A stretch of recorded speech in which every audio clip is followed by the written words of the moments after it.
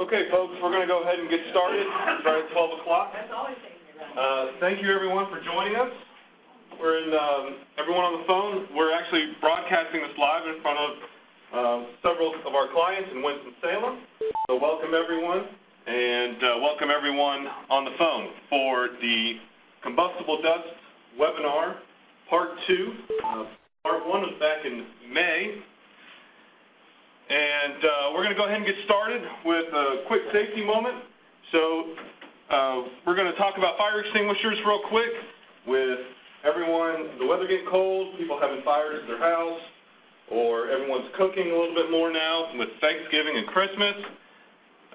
It's good to have a fire extinguisher that's not only current, but you know where it's at and you know how to use it.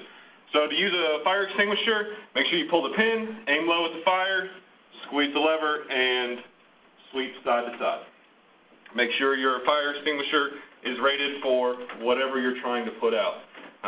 If you're trying to put out a cooking fire with oils, a Type A fire extinguisher is not going to help you out much. So make sure that you have the right extinguisher for the right application. Okay, just some housekeeping stuff for the PDH credit. We have sign-in sheets that were emailed to all of our webinar folks. We have a sign-in sheet here. If you would, please sign in so we can get you your PDH credit. I'm requesting that you get these back to me by next Friday. Sooner the better, because with Thanksgiving come up, I'm sure PDH credits are not on everyone's mind. All right, so in review.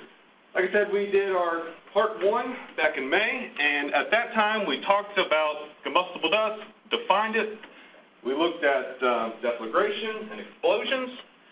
We identified some hazards, reviewed some codes and standards, and talked about some applications. So if you have a process that you're grinding material or you're sanding or shifting it around in any way, that all creates dust. So there are some applications, and we dove into some specific case studies, and this time around we're going to have a quick introduction again, talk about some governing bodies, and take a deeper dive into 652. Our presenter today is Mr. Reed Todd again. He's our Winston-Salem managing engineer here, and for those of you who don't know, O'Brien & Gear, we're an engineering consulting firm. We do a lot of projects in heavy industry, and I'm going to turn it over to Reed now.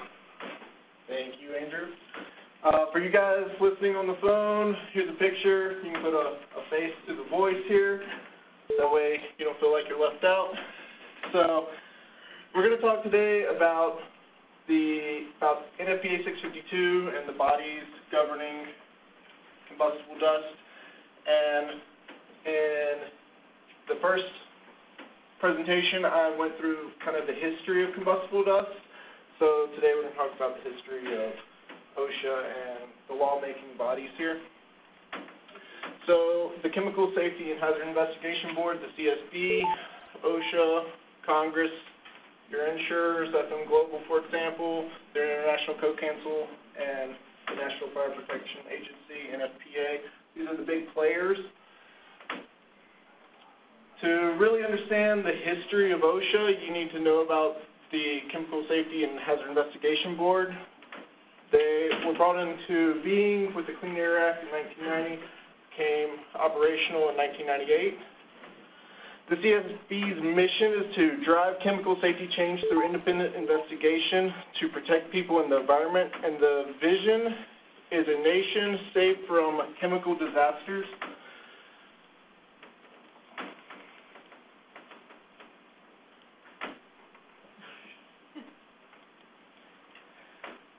Three major industrial explosions in North Carolina, Kentucky, and Indiana. That's West Pharmaceuticals in North Carolina, CTA Acoustics in Kentucky, and Hayes Limers International in Indiana. All these were in 2003, and this really started the CSB train going here. So they did a nationwide study that encompassed these 3 disasters, plus they looked at the years from 1980 to 2005, and found that there were at least 281 dust incidents, and resulting in some fatalities and injuries and loss of facilities.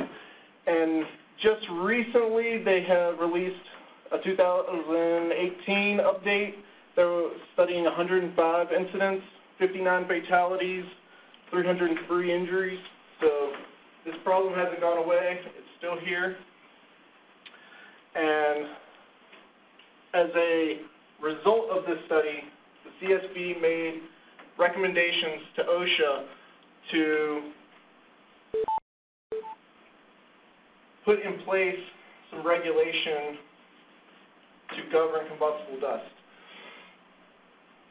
They also noted that the current NFPA standards work if they're followed, and what they were finding was that in most cases housekeeping was not being followed, and that was the primary cause to the really bad incidents. If you do a good job with housekeeping, you can have a dust incident without leveling a facility. So their recommendations to OSHA were to issue a standard, provide training to OSHA state and federal code enforcement folks, and while a standard is being developed, to issue a national emphasis program. So OSHA's response, they issued the national emphasis program in 2007, and this policy was put into place to give guidance to their enforcement folks, to give them an idea of what to look for and how to enforce combustible dust standards without there being an official OSHA policy in place. So shortly after that, the most well-known combustible dust incident occurred. The Imperial Sugar Company in Georgia. This was well televised, and the CSB did an investigation on it. And if you're interested, if you go to csb.gov, they have lots of videos covering the 3 incidents in 2003 as well as this one.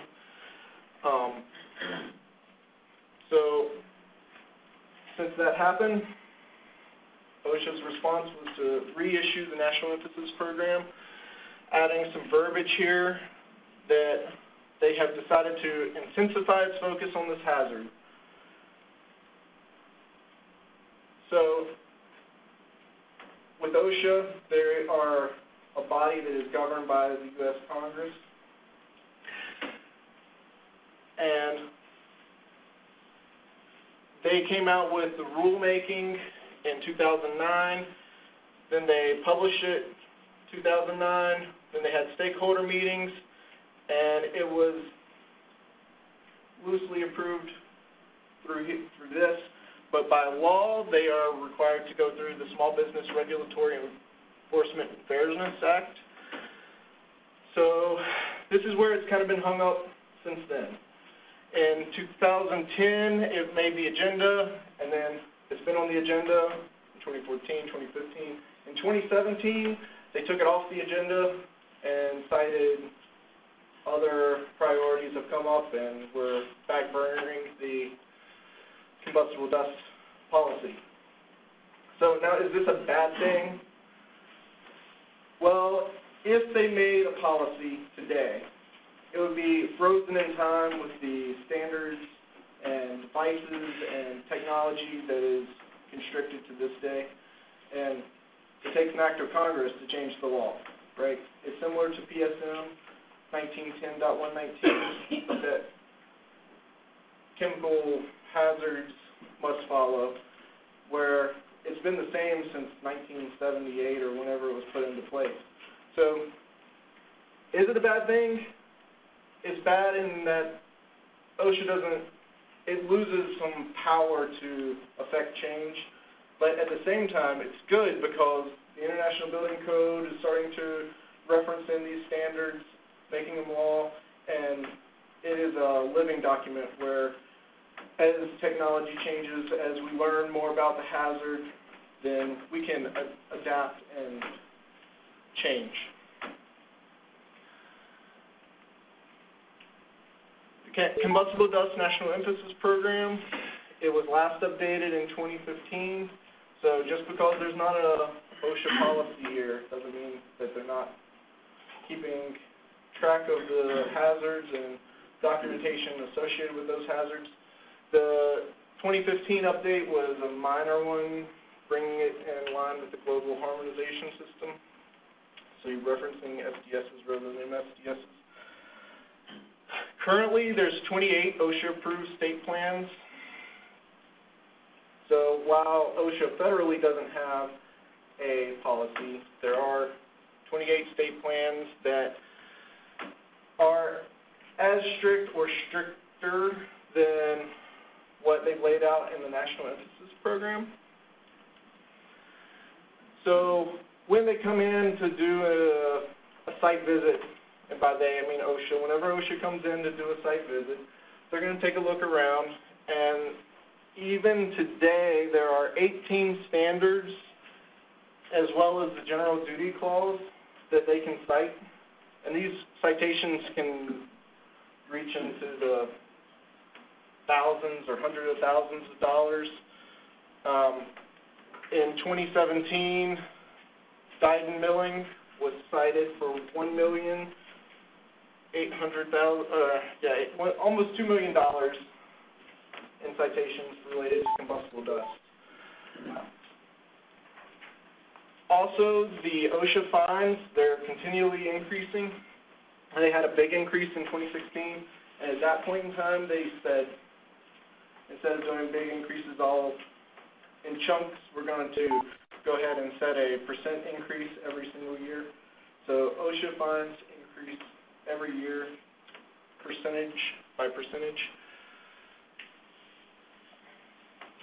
And the CSB is investigating this Dyden Milling incident. It killed 5 people, 12 injuries, destroyed a facility. It's being investigated, and it's still currently under investigation. So, United States Congress legislation, which would give OSHA, well, which would force OSHA into setting up a policy. It's been in the House a few times, 2008, 2009, 2011, 2013. Out of all of these, only one of them made it through the House, and that was the one in 2008, which, you know, right on the heels of Imperial Sugar. That was it had the most momentum at that point in time to make it through.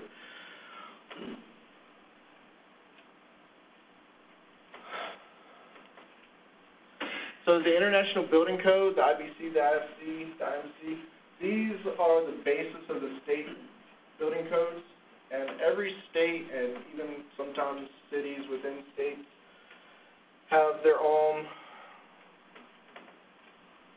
They choose to reference different years of the International Building Code, and the most current International Fire Code references NFPA 652.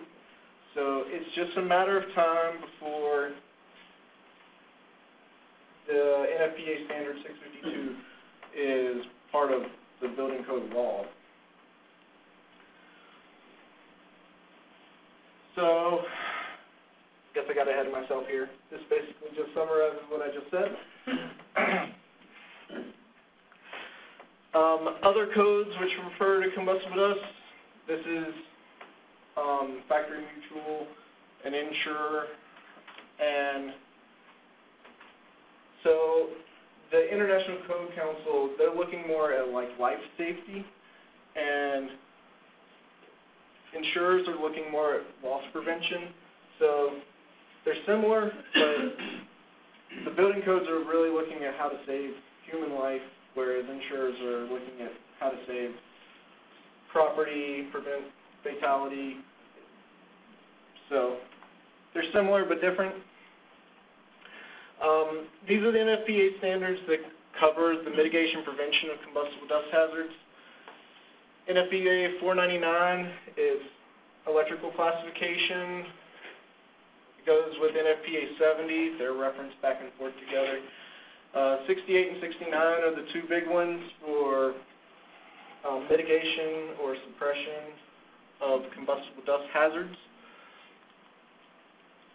So NFPA 652 has become the master document for combustible dust hazards, and 654 covers pretty much everything else that's not covered by 61, 484, 664, and 655. 61 is agricultural dust, 664 is wood dust, 484 metal dust, and I personally haven't really done anything with sulfur fires and explosions, so I don't know that much about that one. But NFPA 652. This is the master standard today, and there is talk of 654 and 652 being merged, and maybe one day it'll happen. It would make a lot of sense just because they're the two that are similar but different. So we're going to go through this, starting with administration. So the standard shall provide the basic principles of and requirements for identifying and managing the fire and explosion hazards of combustible dust and particulate solids. So anytime you're referencing, or anytime you have a combustible dust, then you're going to be referencing NFPA 652. And then down here for purpose, it says that you will follow this, plus you'll follow any industry and comedy specific requirements. So if you have a combustible dust, you're looking at NFPA 652 and 654. Or you're looking at NFPA 652 and NFPA 661.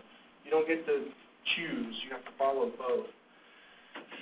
So in something like that, typically you wind up following the most stringent requirement in whichever document that you're looking at.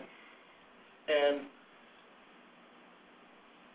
NFPA 652 often tells you like how to do stuff, and this industry or comedy specific gives you clarification on what NFPA 652 is wanting you to do. So they're not often are they in conflict. And really, out of all the standards, they're pretty much the same anyway. So each one has its own little nuances, but for the most part, they're very similar. So this standard shall apply to all facilities, operations that handle combustible particulate solids, that also in that handling can generate combustible dust. So milling, grinding, cutting, all of these, and material handling, like you're moving dust into your, or powder into your reactors, you know, all of these things require air material separators. So you'd always fall under NFPA 652 first, and then you'd be looking at your industry or comedy specific standard. Where an industry or comedy specific NFPA standard neither prohibits nor provides a requirement, always refer back to NFPA 652. That's why it's kind of a catch-all master document here.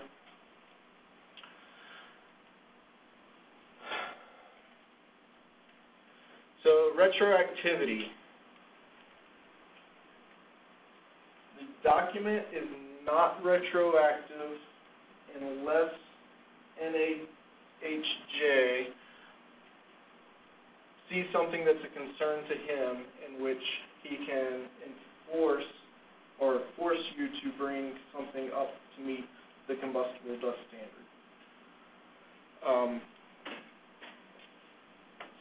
you have a fire marshal who comes in, you've not done any housekeeping, and he comes in and says, okay, you need to be following NFPA 652, Section 6 for housekeeping. Okay, awesome. Now you've got to do it. We'll get to it in a little bit, but there is a section within NFPA 652 for dust hazard analysis, which are retroactive, but we'll get there in a second. So, authorities having jurisdiction, an AHJ. So it's an organization, office, or individual responsible for enforcing the requirements of a code or standard, or for approving equipment, materials, an installation, or a procedure. So who might an AHJ be? Here are some examples of authority having jurisdiction.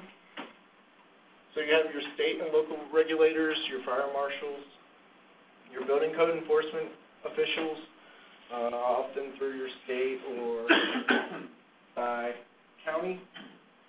OSHA, your state and federal levels.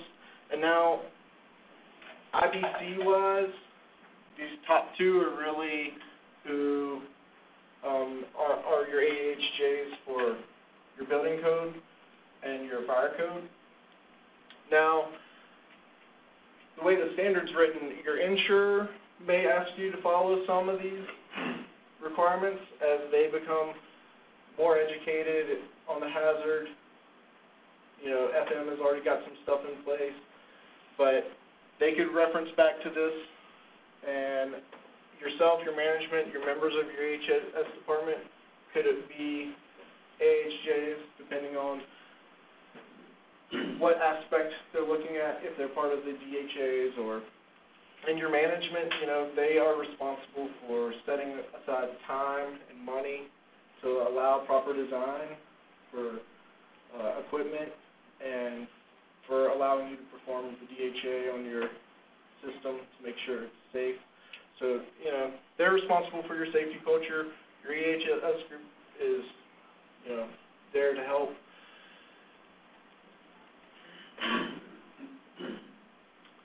So general definitions, combustible particulate solid, that's any solid material that while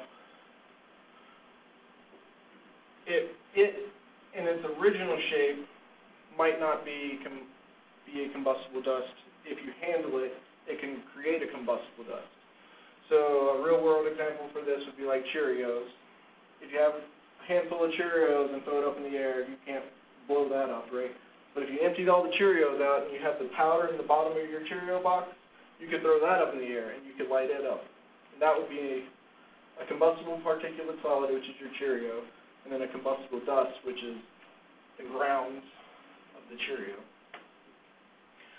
And then a DHA, a dust hazard analysis, and this is a review to identify potential fire and explosion hazards, not only within your system, but also within your facility. So a lot of people, you know, they're like, okay, I've got this dust collector. I know I got to put some glass panels on it or chemical suppression. Okay, that's great. But sometimes they'll forget to look around the room itself, right? Are they doing a great job collecting fugitive dust, or do you see piles of dust laying around? You know, it's just a more guided method to make sure that you're looking at your full process instead of just the things that you think about are important at the time. General requirements. The owner-operator facility shall be responsible for the following activities. You have to keep your combustible dust explosivity data on hand. That's a requirement. So you need to know what its KST, Emax is. 2 and 3, those are covered by your DHA.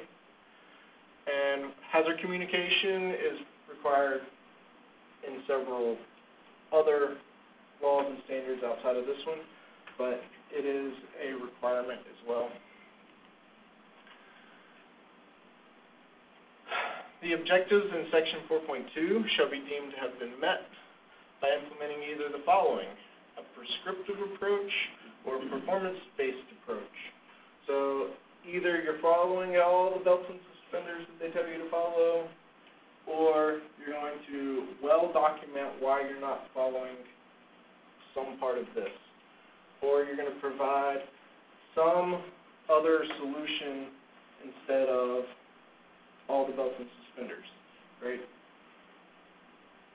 We'll get to this in a little bit. So screening for combustibility or explosibility. Historical data is fine to use if you have it. There's a lot of things out there that have been tested over and over and over again. NFPA 652 has a whole long list in it, and this is a good thing because dust testing can be really expensive. If you're doing the whole shebang with the test, you could be looking at $5,000 to $6,000 for a set of tests.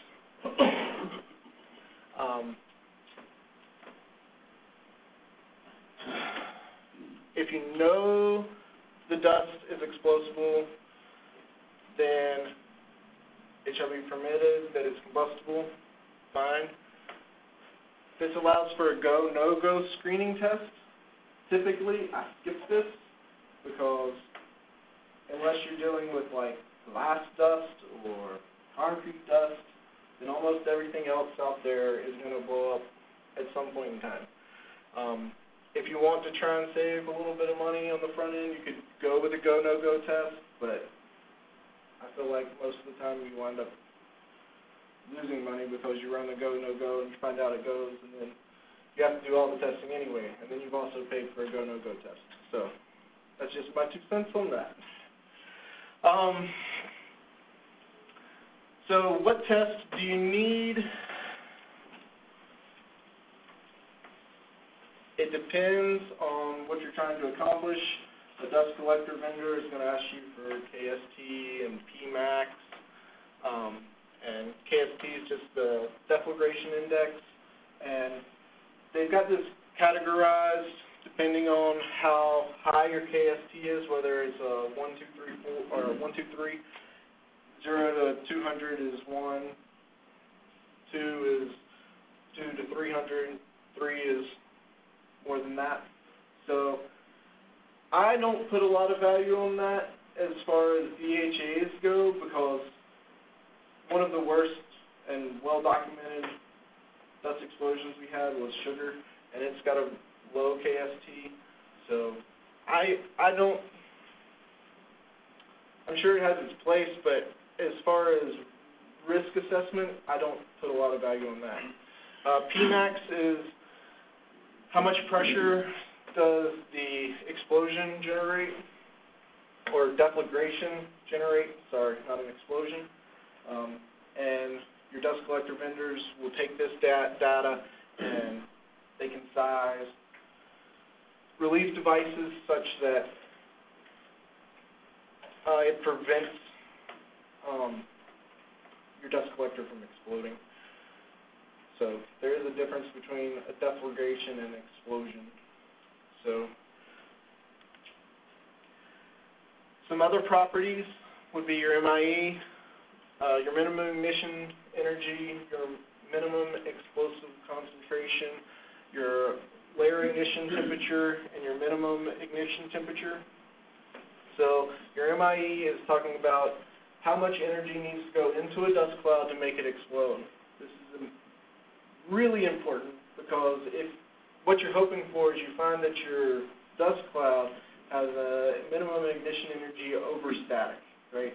Once you start getting into low MIEs, you have to do a lot of safeguarding of equipment, making sure that you can't create static hazards when you're unloading bulk bags or regular bags, or even walking across the carpet, right?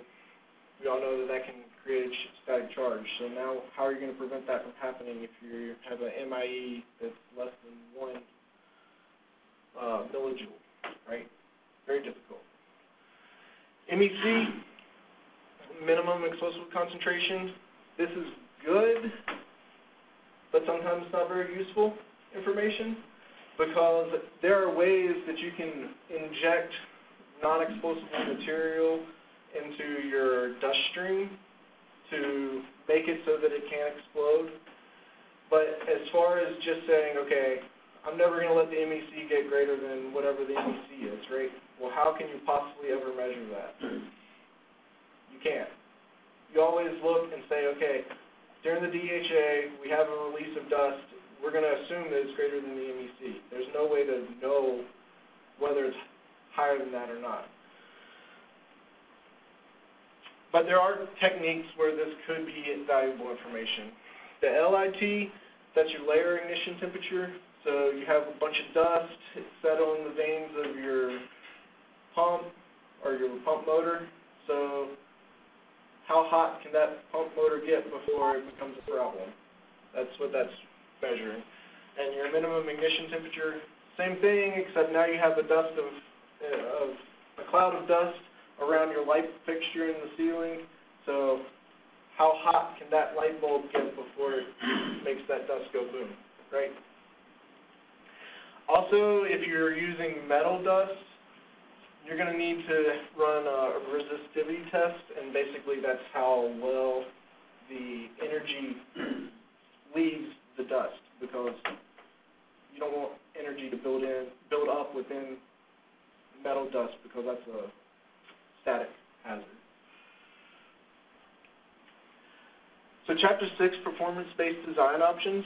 So this allows you to not follow the prescriptive requirements, but it requires a whole lot of documentation,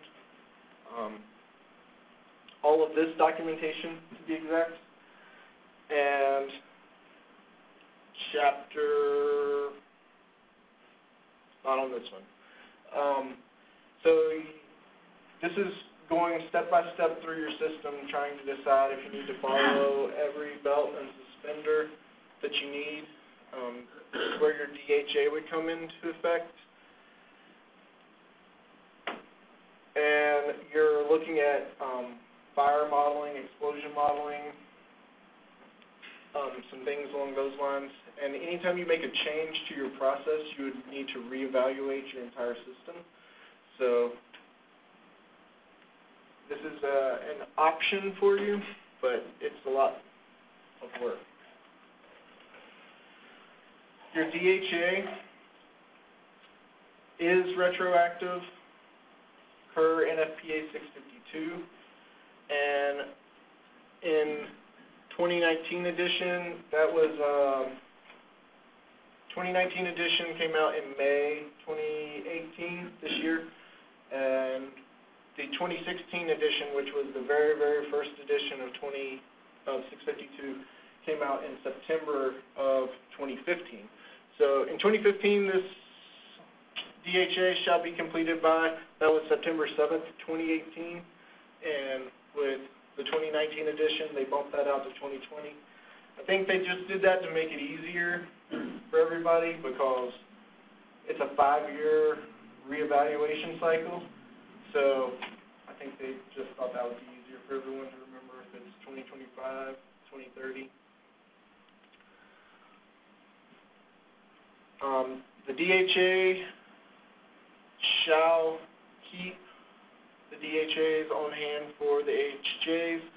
Also, if you've never had an incident, or a fire, or a flash fire, or an explosion, doesn't matter, that can't be a reason not to perform a DHA. That's not a safeguard, right? The fact that you've never had an incident is not a safeguard. If you have a dust that has a KST greater than 0, a combustible dust, then you have to do a DHA on all new and modified dust collection systems per NFPA 652, and all of your existing dust collection systems need to have a DHA performed on them by 2025. And this is where OSHA can't come in and enforce that, but in the event that you had an incident, OSHA would be citing you for things along this line. At some point in time, the fire marshals will probably start enforcing this through the through the fire code whenever it becomes referenced into the fire code.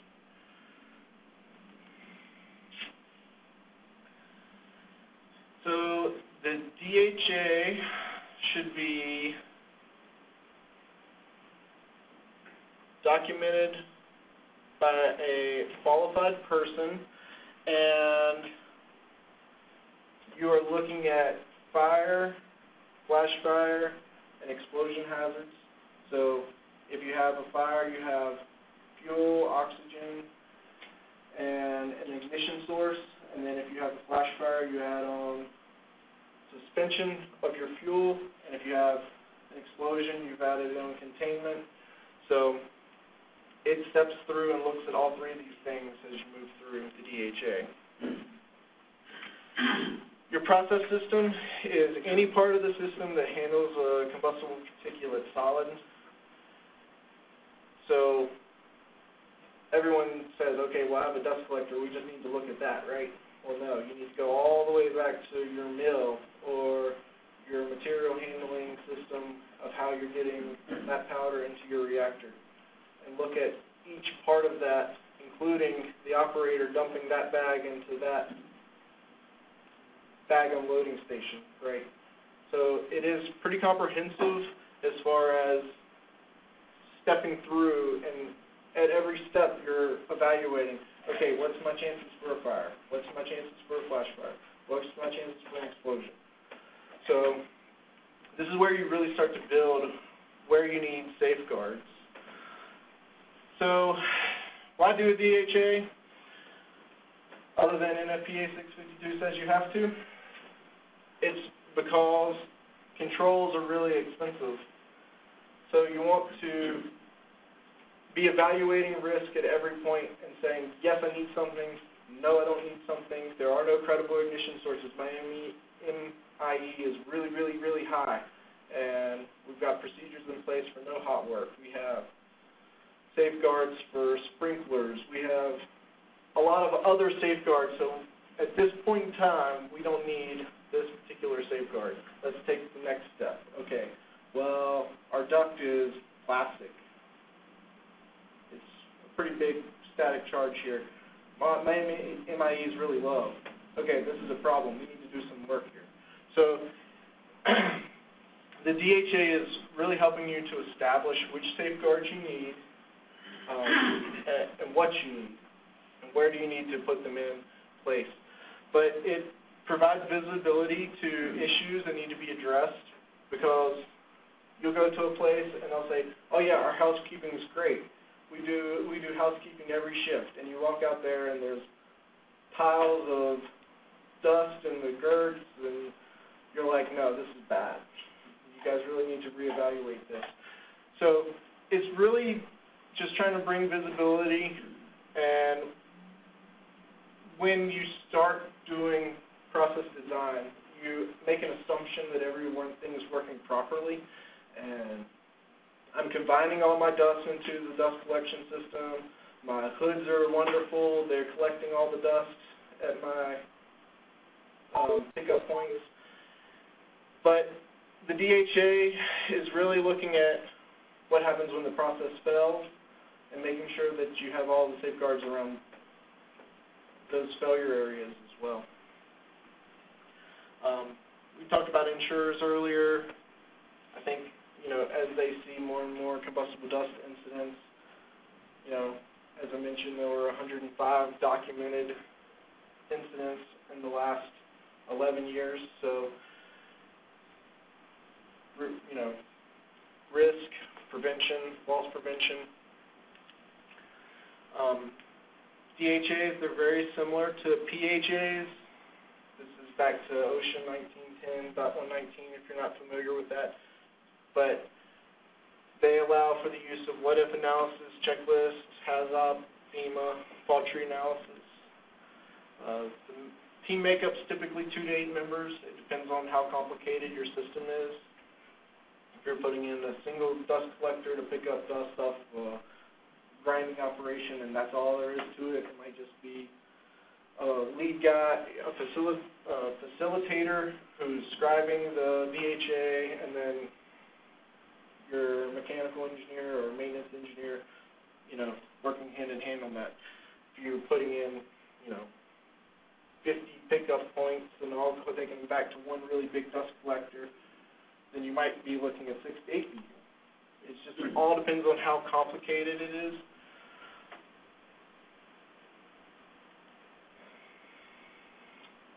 So items to be covered, again, you're just looking at safe operating ranges. I keep on using MIE as an example because it's a great one, but like how much charge can be available before it's an issue? What point in time do we need to be putting in safeguards for that? Grounding or bonding, whatever it may be.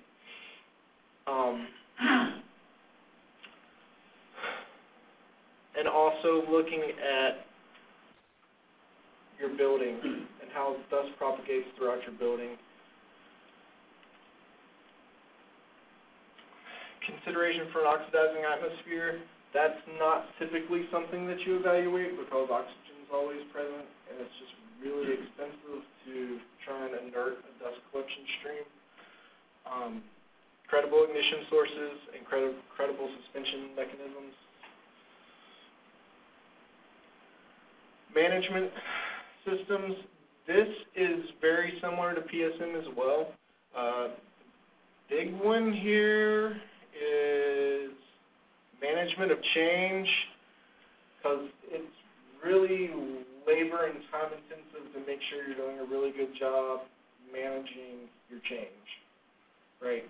People go out all the time and say, well, I'm going to close this valve, right? Well, if that valve has to be open to maintain minimum transport velocities in your duct, then you could have a real big problem. So that one is, to me, one of the harder things to really be disciplined within your company on. And housekeeping is important here because not only is that, okay, you have to have a well-documented housekeeping program that you're following and documenting that you're following, but you also have to document that you've trained your employees on your housekeeping program. So a lot of this stuff is just labor intensive and administrative wise, I guess. You need to be well disciplined to be following this section. Inspection, testing, and maintenance. This is really talking about all of your control devices. Again, housekeeping is up here, but anything that can be a potential source for ignition. So you're talking about your LIT, your MIT, are you maintaining purging on electrical cabinets if you're inside a classed area? All of these things have to be inspected, tested, and your maintenance program has to be well documented, and you have to document that you have trained your employees on the systems that you have in place.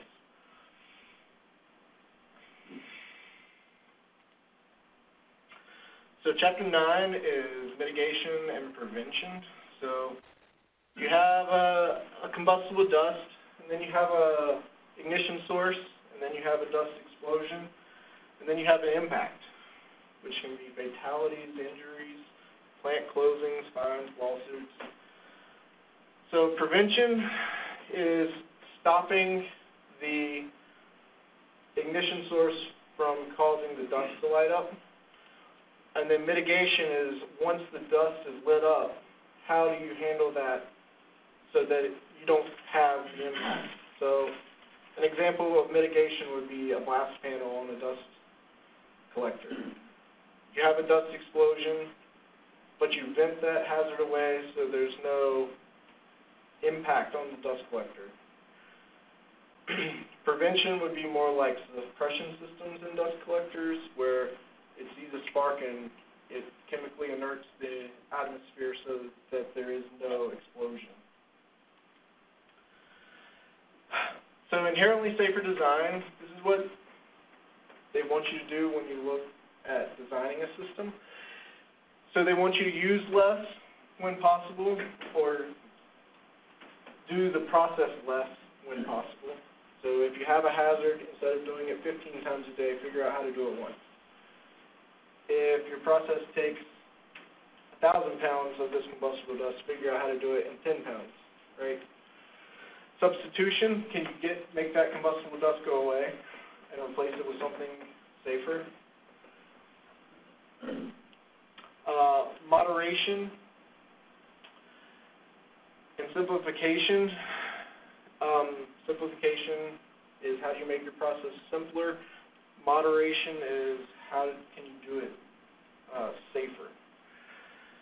So building design requires a documented risk assessment acceptable to the AHJ. Probably in this case, the AHJ is looking at your building code enforcement official or your fire marshal. And they would prefer you to do segregation, separation, or detachment.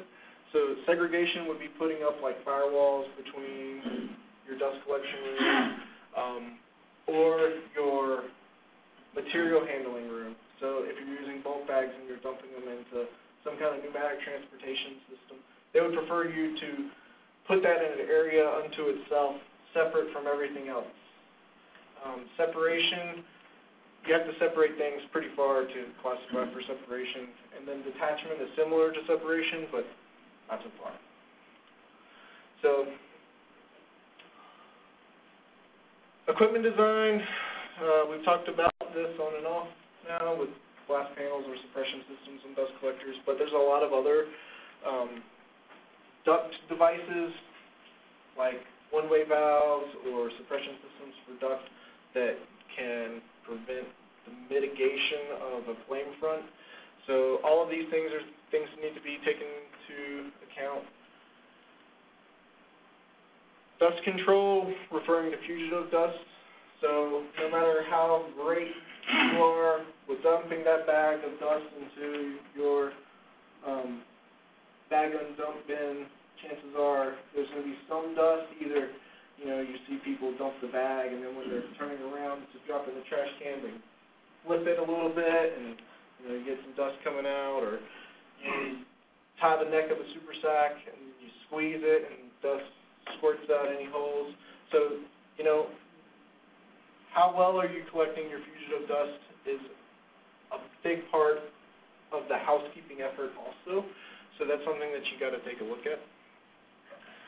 Explosion prevention, protection, 68 and 69. This is the most straightforward and most complicated thing all at the same time, because there's lots of options out there. There's lots of vendors selling you lots of options, and it's easy to put everything, but these systems are expensive, so you want to make sure you're using the right one for you, and you want to make sure that it's sized appropriately for you and for your dust. So if you have a dust collector that's running fly ash, and you want to put in and you want to take that same dust collector and use it for sugar dust, then you're going from, your KSTs matter, your PMAXs matter, and now your explosion protection devices might not be sized appropriately for your new use. So that's always something you have to keep in mind. And the last part is fire protection. All right, so the CSB continues to investigate combustible dust explosions. In 2017, they have an incident investigation that's ongoing right now today, and they are still making recommendations to, and that's really what the CSB does. They're an independent investigation committee. They make recommendations to the industry and to OSHA and to others, and then they document their completion, and those recommendations have been fulfilled. So they believe that there's a threefold process here: education, regulation, and enforcement. So education, the hazards must be understood. Regulation is for OSHA to regulate this hazard. And enforcement, that's for OSHA to enforce this hazard. And OSHA has been educating their state and local enforcement agents. So every conference you go to, there are OSHA folks there. OSHA funds continue to rise and inspections continue, and this can be expensive to you. So keep that in mind. The ICC has adopted NFPA 652, and it's just a matter of time for the states to follow suit. And NFPA recommends that companies control fugitive dust emissions, design of facilities to prevent dust from migrating and accumulating. That would be separation, segregation, and detachment, and perform rigorous housekeeping to remove any dust that does build up. So that's the single biggest thing that any company can do for themselves, would be housekeeping, housekeeping, housekeeping. Are there any questions?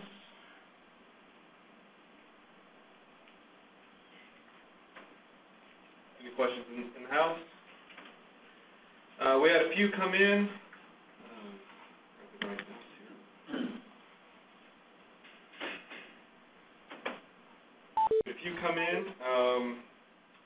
Any idea when the fire code will accept 652? The IFC has already referenced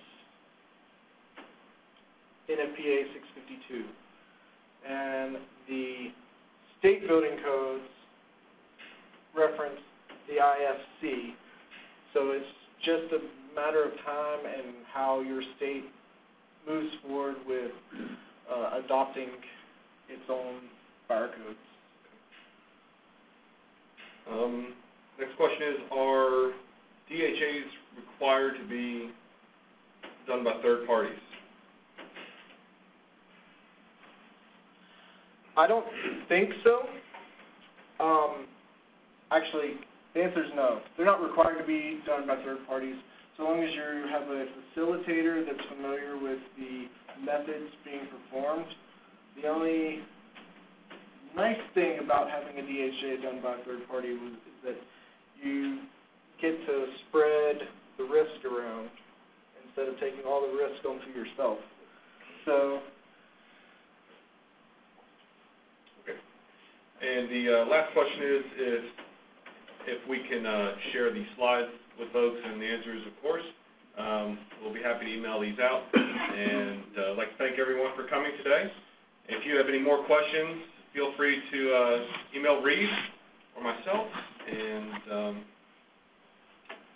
we'll wrap that up. All right, thank you. Thank you all for coming.